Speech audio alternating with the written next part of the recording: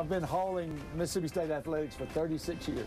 I actually just started to help them out. They said, can you do it until we can find somebody? And so now I laugh and say 36 years later, they have not found anybody.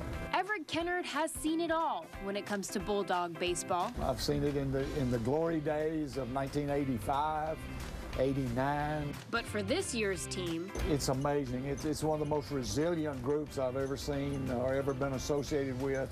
And what a great job this staff has done with this team. And speaking of the team, every year the veterans go to the bat. So you can get a guy like Hunter Stovall. He's going to be in the last seat next to the bathroom on the driver's side. And right in front of him is going to be Jake Mangum. And so the veterans are back there. And you don't put anybody in their seat.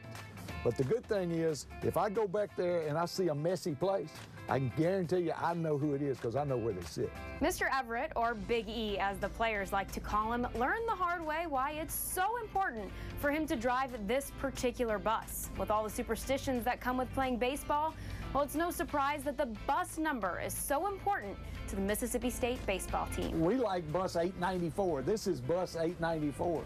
And if it's got a lot of wins in it this year, and I had to bring another bus one time, and some of the coaching staff noticed this wasn't 894.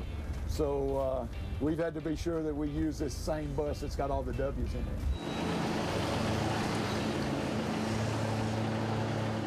Over 30 years, and Big E still loves sitting behind the big wheel. I work for the greatest people. I work with the greatest people, and I've got the greatest product in America, the easiest product to sell, and that's Mississippi State University.